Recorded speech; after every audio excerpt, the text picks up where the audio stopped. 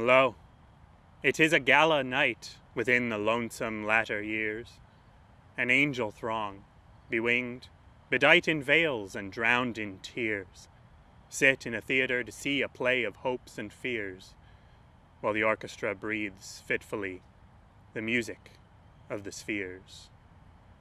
Mimes in the form of God on high mutter and mumble low, and hither and thither fly, mere puppets they, who come and go at bidding of vast, formless things that shift the scenery to and fro, flapping from out their condor wings, invisible woe.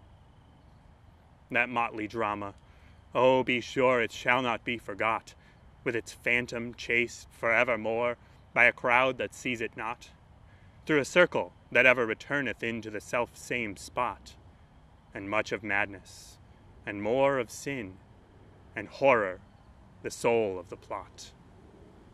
But see, amid that mimic rout, a crawling shape intrude, a blood-red thing that writhes from out the scenic solitude.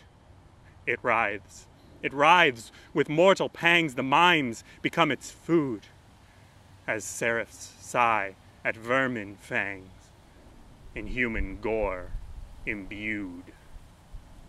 Out are the lights, out all, and over each quivering form, the curtain, a funeral pall, comes down with the rush of a storm, while the angels, all pallid and wan, uprising, unveiling, affirm that the play is the tragedy man, and its hero, the conqueror worm.